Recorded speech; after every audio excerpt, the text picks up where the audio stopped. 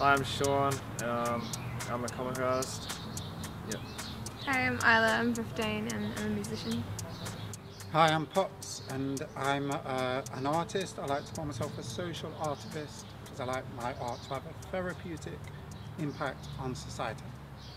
So the things I notice that inspire me are when I see kindness, when I see people treating each other with respect. Yeah, I love to see people loving each other, respecting each other and treating each other with respect, and yeah, that really inspires me. The things that I take notice of that inspire me are people and the way people interact with each other and nature and everything, and I like to write, so I think to be able to write everything that inspires you and take notice of everything around you is really important.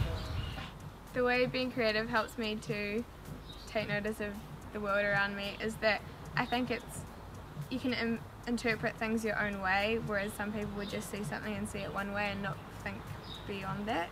And I think if you're creative, then you can see in more depth to everything in general. Yeah.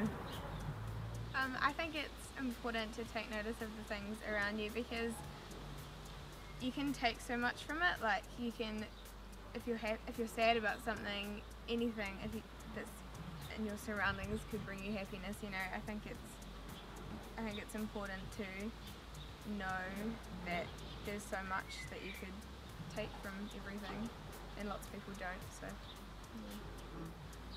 Well, I think taking notice of the world around me is important, first of all, because obviously, you know, if we're walking across the road, we're not going to get knocked over and stuff like that, the obvious stuff.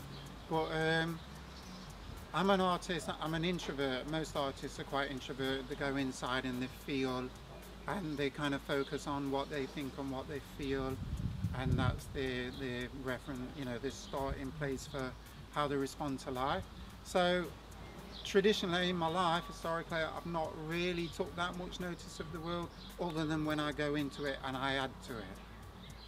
But it's, I think if you see the world as one big interconnected whole, it's quite easy to enjoy the world.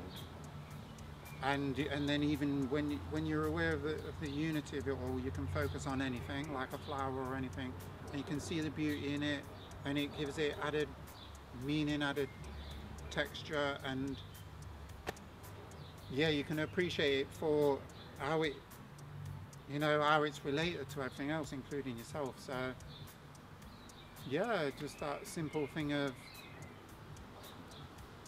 seeing the beauty that is kind of you, because I see life as me.